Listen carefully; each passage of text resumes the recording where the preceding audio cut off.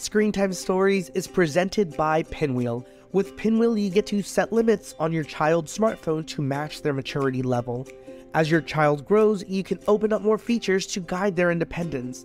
There are many options that come with a Pinwheel smartphone, like allowing approved contacts only, remotely monitoring messages, selecting expert-vetted apps based on professional guidance, and scheduling modes to keep your kids living in the moment. Connect authentically with a Pinwheel smartphone for kids and teens. For a 10% discount, use code PODCAST10 at checkout.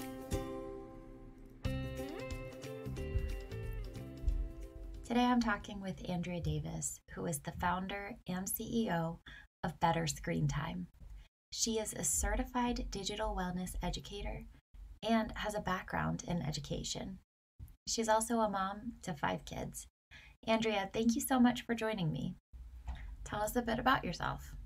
Yeah, so my name's Andrea Davis, and I am a mom of 5. So our oldest just turned 18 a few months ago, and then our youngest is 8. We have 4 girls and 1 boy. And years ago, I was the parent that put the TV in the closet. So my husband and I had a conversation, and basically I was talking to a friend one day, and she was a really amazing reader. And I said, Rachel, what did your parents do to instill this love of reading in you? And she said, oh, well, we didn't have a TV growing up. And so I was like, really? And I just was curious. So I went home and I told my husband, Tyler, he's not really into sports. I know this would not be an easy sell in other people's houses, yeah. But he was like, totally fine. Let's put this. So we put the TV in the closet, and we would pull it out for family movie night, for the Olympics and that kind of thing. And I love that. Like, we spent many, many years just really doing other things that we love to do, going to the library, riding bikes, spending time outside, playing games, reading books, all those things. And then, fast forward years later, our family had a big cross-country move. We moved from Illinois to Oregon, where we now live. And our oldest was in middle school at the time. And we handed over an abandoned smartphone to her because she was leaving all these friends behind. We all know that middle school would not be a fun time to move. And those friends were starting to get phones. Yeah. And then in this place that we moved, I didn't know anyone. And so I really felt like I wanted to be able to get a hold of her, or I wanted her to be able to call me if she didn't know where to get off the bus, any of those things. And so we just had an abandoned smartphone. We handed it over to her. And then months passed, and she came home from school one day, and I still remember she was eating her bowl of cereal with one hand, and then she was doing this with the other. She was scrolling. And I thought, wait, where did my kid go? And where did those conversations go that we used to have about, hey, how was your day? And I could just see that this was interfering. A few months after that, I was scrolling on my own phone in the kitchen, and I came across a social media post from my daughter, and it frightened me. She was lip syncing the words to a song about a Glock, about a gun, and pointing her hand to her head, making this gun motion. And that pulled a trigger inside of me. I was like, okay, we're done. Yeah. We're done with this phone. And so it was at that point, my husband and I had a conversation, decided that we needed a major reset, and we invited her we just told her we're going to say goodbye to this phone for a while, and we went back to a brick phone. Yeah. Which was not fun for her. It was not fun for us, but it was one of the smartest decisions I made as a parent. And I just told her, we weren't prepared. And basically we failed you. We didn't prepare you. We didn't prepare ourselves. And it was at that point that I realized that parents needed more help with this important decision. And especially because parents are dealing with all kinds of chaos. It might not be a move for them. It might be something else big going on in their lives. And then they may not quite understand or grasp fully the responsibility, the weight of this decision of handing over a phone. And that was what prompted me to start Better Screen Time.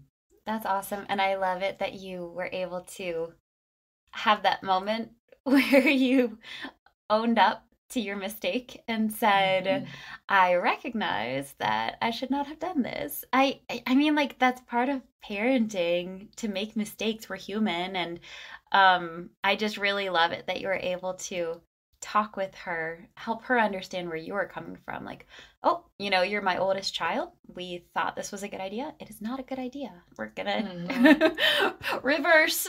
I'm Yes. curious because this is so common. Like, parents giving their kids their old hand-me-down smartphone is super common, and it's fully unlocked and open, and there's not really any regulations that make these things kid friendly or protect them from adult content. And so I'm so excited to talk to you about the difference between how your experience was with scaling back your oldest daughter, versus you have these 4 other kids that I'm assuming you introduced them to tech in a different way. Like, so you kind of have this like this control group almost. Yeah, no, exactly. Well, first of all, it's important to remember that 6 years ago when that happened, safe phones available, right? There was no pinwheel, nothing like that. Apple didn't even have screen time at that point. So, anybody listening, you have to think back. Like, this was a different era. It really was the Wild West of the smartphones. And there's so many more great options today, which makes it so much easier, and we utilize and talk about. But when we had to make that change initially, we actually did sit all of our family down together, and we started talking about just the pros and cons of tech in general. So we had our kids, we made a list together, and we said, okay, thumbs up, what are the things that we love about tech? And we wrote we had a big Post-it paper. We wrote all the things down that we loved about technology. And then we said, okay, thumbs down, what are the things that we need to watch out for?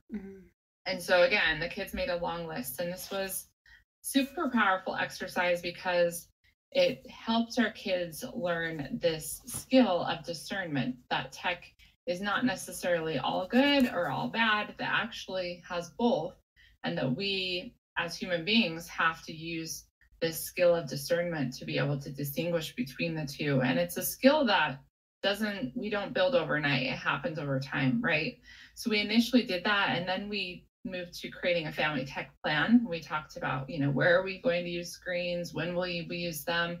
Because not only was it this phone, but schools were starting to send home devices a little bit more as well. So that life that I lived with the TV in the closet was a glorious time, but that period was gone. It was done for 2 reasons. One, tech had changed and was becoming so much more a part of life and school. And second, my kids were getting older, right? And so that requires a new approach for all of us. So we made that family tech plan, and then we just built into these series of conversations, which I actually put in a discussion guide that we have on Amazon. It's called Creating a Tech Healthy Family. But one of those discussions is just called, Am I Ready? And we asked the kids 2 questions. Again, we had our big Post-it paper out. This was a different night, different conversation. And I said, number 1, what does it mean to be responsible? And number 2, what does it mean to be emotionally mature? And with younger kids, you might have to unpack that last question a little bit, but they knew what we meant. So the kids were like, okay, well, if you're responsible, you get up for school on time on your own, you do your chores without being asked, you take care of your belongings and you don't lose things.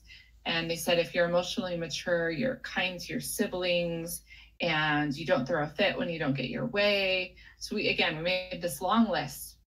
And at the end of that, I told the kids, I said, yes. And those are the things that a person needs to be able to do for they're ready for their own smartphone. And the kids were like, oh.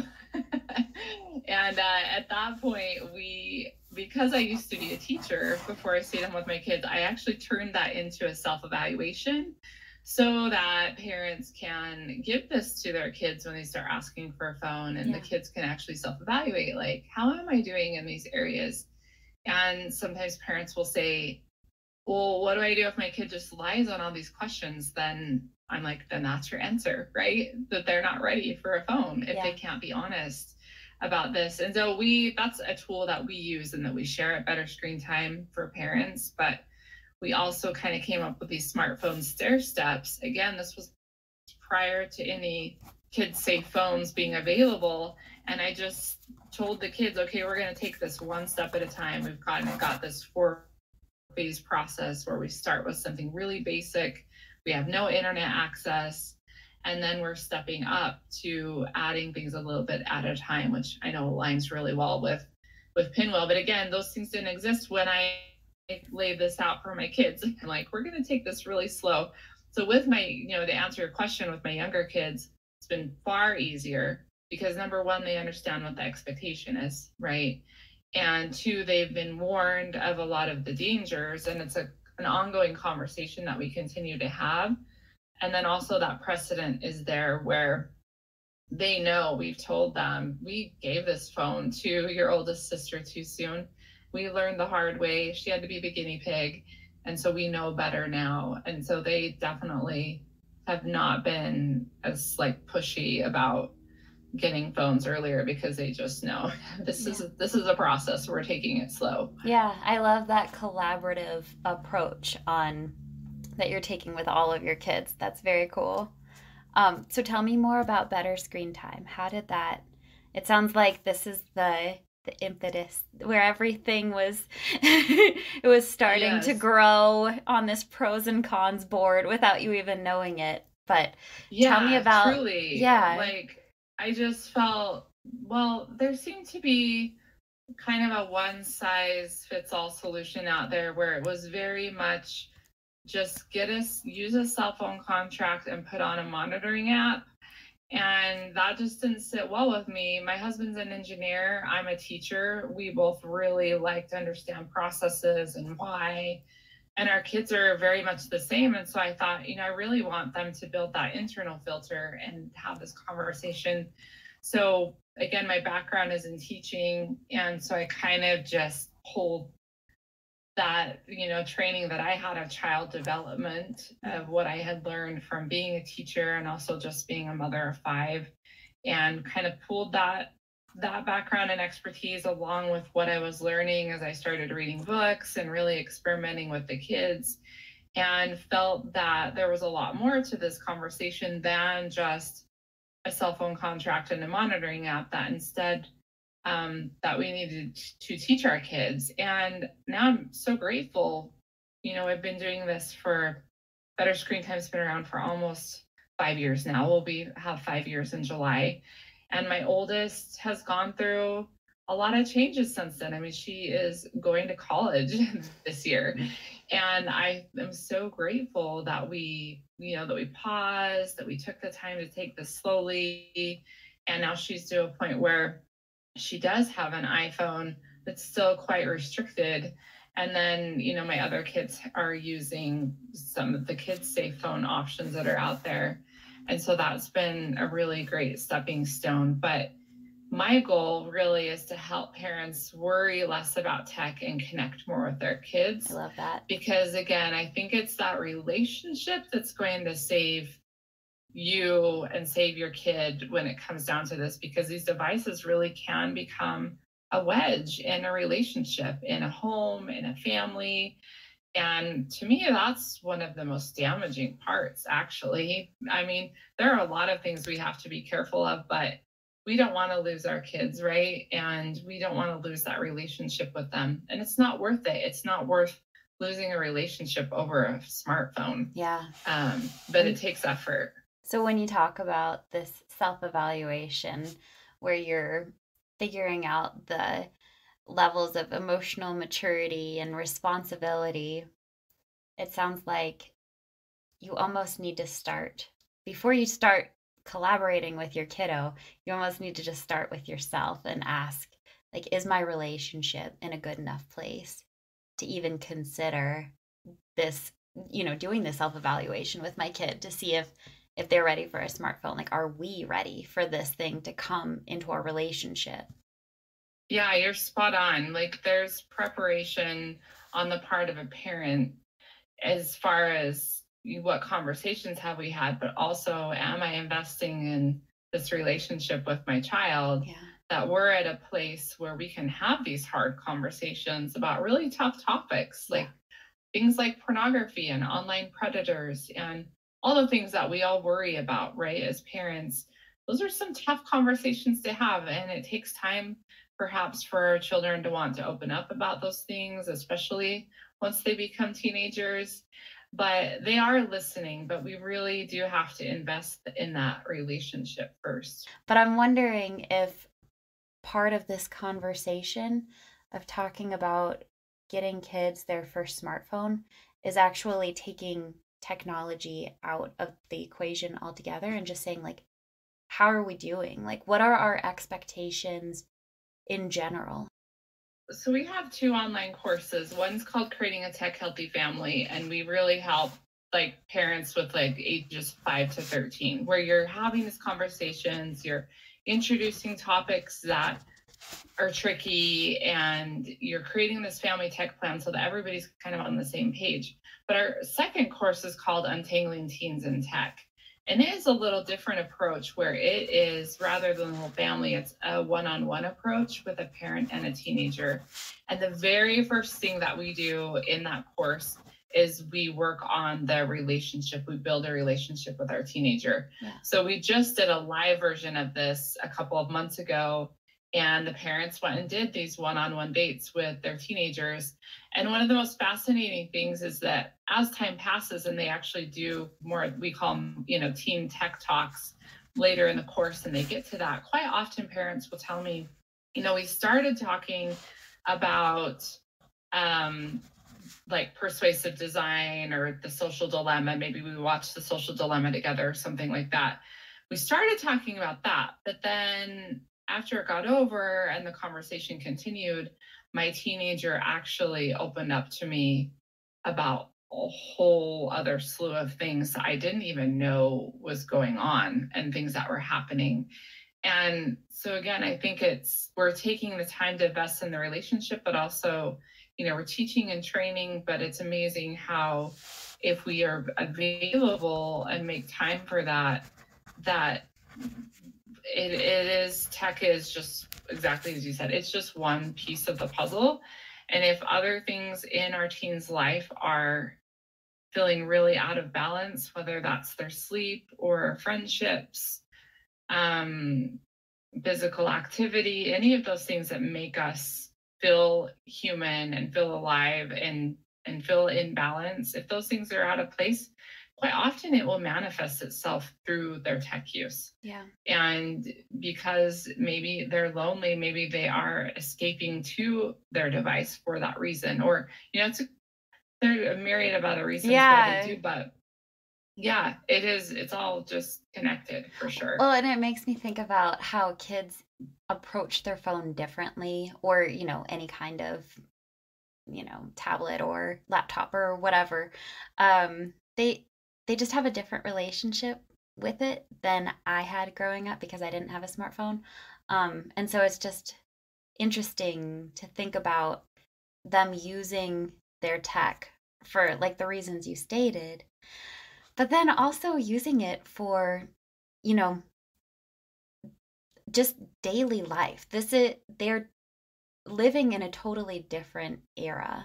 And for them to be able to, like, my kids are on spring break right now, and I was like, I want you to text 3 friends, see what everybody's up to today. And I stood there and I was like, okay, who else are you gonna text? Okay, who else are you gonna text? Like, it's really pretty outside, can go, meet at the park and play basketball or something. I'm like, let's use this in a positive way. And so, like, better screen time, I just think that name is adorable because you're not villainizing technology in any way. It's like we can use it to make things better. But it's just I recognize that it's hard for parents. It's hard for me to see technology the way that our kids see it. The way that they're interacting with it, just because it's so different than what we grew up with. Yeah, it really is. And, I still remember Julie like sitting in the kitchen not long after we'd taken away the smartphone and having a really hard conversation with my daughter. And I just got done reading the book iGen. And I was sharing some of the statistics with her and the data that had been found and how this generation is changing, a lot of it due to technology.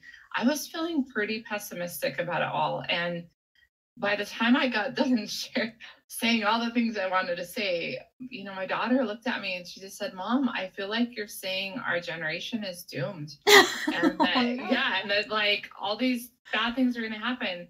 And I honestly had like this aha moment where I thought, is that what we want our kids to take away and to believe? Because you become what people tell you and Yeah. what you believe, right? And so I mean, I still am in many ways we try to be very low tech.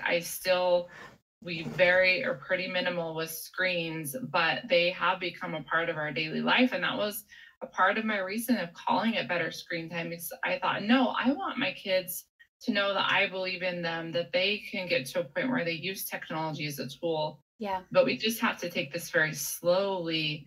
And all kids are different too. And that's why you can't really say like, okay, at age 14, they're ready for a phone, because they are all just in such different places, right? Yeah. And every family is different. Yeah. So that's why I think it's so important for parents to like look at your kid, but like let's have some confidence in this generation. They need a lot of guidance, and we have that wisdom on our side of having not grown up this way. And I think they need that, but also they are an important part of this conversation, because exactly as you said, they're growing up in a very different world than we grew up in. And I think from our perspective, it's so easy to become hyper focused on technology because it's that new element. Like, we don't have the role modeling and stuff to go off of. We're kind of creating it. And so, going back to this, tech being a puzzle piece, I think that it's really important. Like, let me know what you think, but I feel like if we're looking at technology as just a puzzle piece, it's really important to like recognize that sometimes I get hyper focused on just the tech piece of it.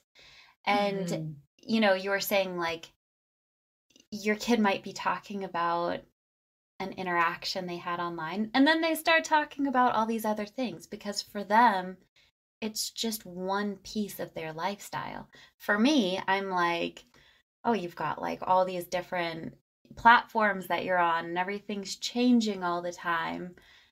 But I think it's really important for me to like take a step back, not be so hyper focused on that component of technology, like as a little island.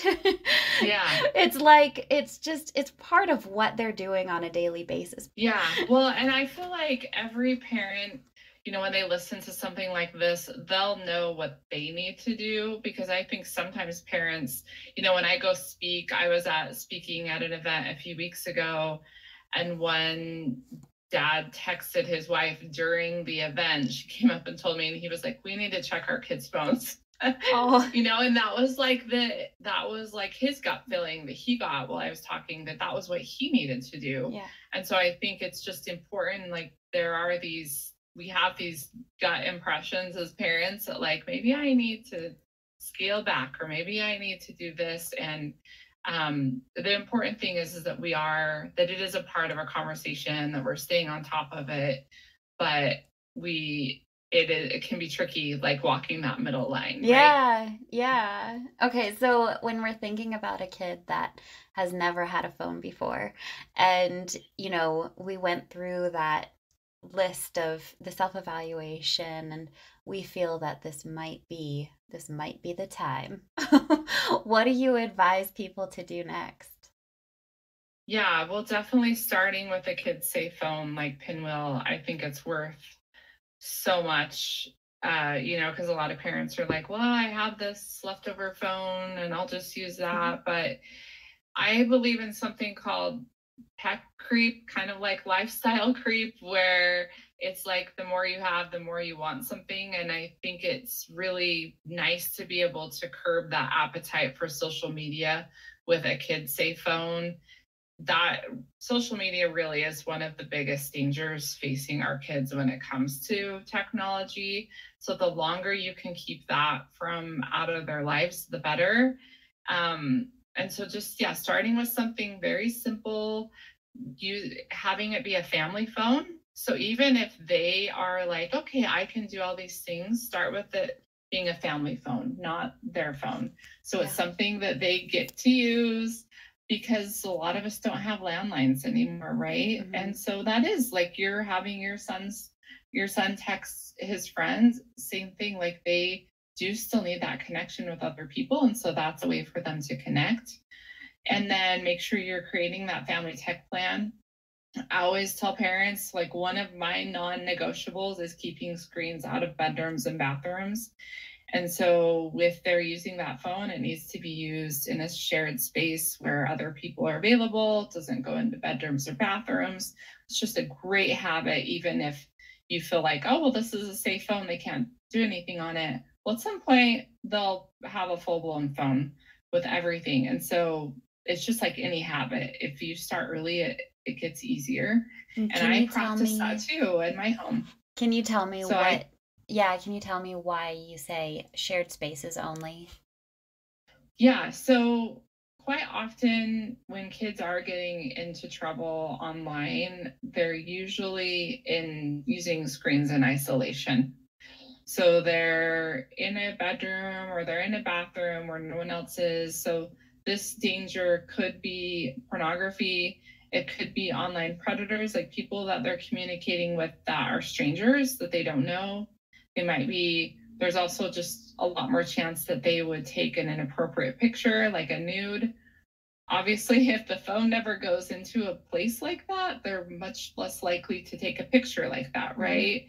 And I always tell my kids, if you never take a picture, it can't get sent. So just don't ever take the picture, right? Yeah. And so that keeps them safe that way. And it also keeps them from wasting time, which is also a big thing. And when I go speak and I talk to parents and kids, I say, this is such a special time in your life when your brain is going through this pruning process. And it's basically deciding what it's going to hang on to and what it will let go of. And which means it's really awesome because you can learn things very quickly, much more quickly than I can. So you want to take advantage of this prime state that your brain is in, right? But if you're just like wasting time scrolling social media, just gaming for hours and hours, watching YouTube, you're missing out on one of the prime parts of your life. And being able to learn a language or play the piano or dribble a basketball, whatever that is. And so I think that's the other danger, is just that. And then I had a mom tell me, she said, okay, we finally instituted your no screens in the bedrooms and the bathrooms. She said, my teenage son was furious. He was so mad. But he did a lot of video editing. And she said, he's now been doing that out in the front room. And he still often has his headphones on. But she said, I've noticed he just has a better temperament and he is less moody and he's interacting with us more. Yeah. So again, you're like, it's just, there's so much to do on a screen. It never ends, right? Everything's available 24/7. So you take a teenager on a screen in a bedroom, you might not see them till the next day, right? Yeah. I mean, that's another thing. We don't even have to be talking about teenagers. It can be, ourselves. We can start going down this news rabbit hole and it's so depressing some days. And then we're just, dark cloud, but there's nothing we can do about it. And so, I can totally understand where that teenager is coming from. What other tips do you have for when you're thinking about getting a child their first phone? What other steps would you put in place? Yeah, so in our course, Untangling Teens and Tech, we walk parents through this process of just creating a plan with their teen. And you might call it a pledge or, you could call it whatever you want, but it's just essentially a plan that's for them. So what we do is we actually ask our teens to list their values. I give them like a sheet that has a whole list of values. Good. They'll go through and like I'll say, okay, circle 5. Like I want to know what your top 5 values are. And then we'll have them write a value statement. So it's basically a one-liner where they're saying how they plan to live their values. And that's both offline and online, like as a person. And then our goal is to like help encourage them to live those values when they are using a device. So that for us has worked much better than a cell phone contract because again, I want this to be an internal, like this intrinsic motivation. And I think like we can't always start there because intellectually and developmentally, our kids aren't quite to that point. And that's why we do this more when our kids start to become teenagers. I mean, really about middle school, you can start to help them articulate their values in it and they start to figure out what those are over time, right? With our younger kids, that's a little harder, but that's why we still do this collaborative plan so that they still are contributing. They're a part of it. They helped come up with the consequences and those things because again, they're seeing things a little bit more black and white at that age developmentally. But yeah, as our kids get older, definitely letting them kind of come up with this is your plan for using your device. And that family tech plan still holds true as well. So it's not like then suddenly they don't have to follow what everybody else is doing. You have that foundation, and then this is that second layer, and you're preparing them to leave home, right? Yeah. And so as I'm watching my oldest, and those restrictions are just slowly coming off, we're working to where they'll be completely off really in a couple of months, and she'll be here for the summer and she'll go to college. But the way we are continuing to support her is just by asking, what kind of accountability do you need? Because even college students are struggling with their phones. And so how can we help you be accountable? So again, it's just a slow release, right? And helping them know that even as adults, we need accountability partners with our devices. So it's not, they're designed to keep us hooked, right? Yeah. And so we all need just some of those parameters, whether you're using the screen time features on your phone or whatever that is. And another thing I love about the Pinwheel is the different modes and features that you have to set up, times of day and those kind of things. It's baby stepping into that, right? Well, it is like in the effort of avoiding that displacement where, instead of sleeping right now, I could be texting a friend. And texting a friend in any other circumstance is really great. And, you're connecting with another human being, but you need to sleep. You need to go to bed. Totally. Yes. Yeah, exactly. And they eventually have to figure that out on their own. And that's why that exercise of helping them identify their values. I love that. And building them up. That's so beautiful to not only celebrate and illuminate your kids' strengths, but then like I'm also having some major vision board vibes right now, like make it something really pretty and put that on the wall, and when they're having a low moment or feeling insecure, they can look up at the board and say like, oh, my grandma thinks I'm good at violin, or my best friend thinks that I'm kind or funny or something. Yes, I'm glad you said that because that's actually what I have my kids do. Really? Not a vision board necessarily, but they create something. And my daughter put it on her as her wallpaper on her phone for a long time, like the background. Cool. Yeah. And so I thought, oh, then she'll see that every time she goes to use it and think, okay. And just, again, it's a reminder to make good choices, right? Yeah. Just, it builds confidence in the right direction. Yes, I love that. Yeah. Yes. Okay. Is there anything else that you want to tell me about kiddos' first phones? I think just taking it really slow. I'm a big advocate of that. So my oldest is 18. She has an iPhone, but still has restrictions on it. And yeah, we're slowly working out of those. And then I have a ninth grader and an eighth grader that still use kid-safe phones. Yeah. And I know that for some people, they're like, that's crazy, because a lot of kids by that point have an iPhone or have something else. But it's just been so good for my kids. They can still connect with their friends. They have very limited other options on there. And then I have a sixth grader who doesn't have a device. And, if he needs to message somebody, we have like a kid safe watch that has 10 numbers. So it's kind of like our house phone. Like a landline. Yeah, exactly. It's our landline. And that's worked really well for us. So I think just taking it really, really slow, and there are huge benefits. And to remember that you might get some pushback, and that pushback is normal. But I heard this quote long ago from Dr. Dimitri Christakis, and I love it. He says, to pick your battles wisely and then win them.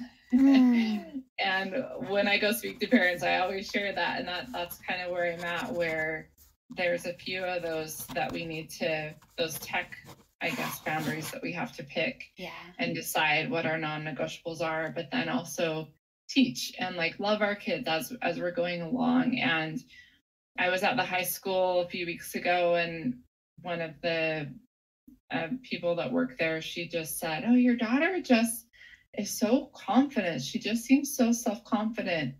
And she said, do you think because you waited on social media, do you think that helped? And I was like, 100%. I mean, you're seeing all these headlines about the hard things that teenagers are going through, but in particular, teenage girls. And social media definitely plays into that. So I think just holding off on those things as long as you can, you'll see huge benefits and rewards in your kids. They'll struggle a lot less, I promise. Yeah, and I think that hearing from somebody that confidence is a trait they noticed in your kid is like maybe the highest praise, because there's kids that are smart and pretty and funny, and they're all different. They're great in their own way, but I think that having confidence means that your kid knows who they are. They're comfortable in their own skin, and they're ready to go out and do life. I just feel like that's such a great compliment to, put my mom heart at peace. Like, okay, she's got this. Totally. Yeah. Well, and it's funny that you use those words, because my daughter was just recently writing all of her college essays, and she asked me to edit them. And I didn't know going into it, like, what am I going to read? What did she write about?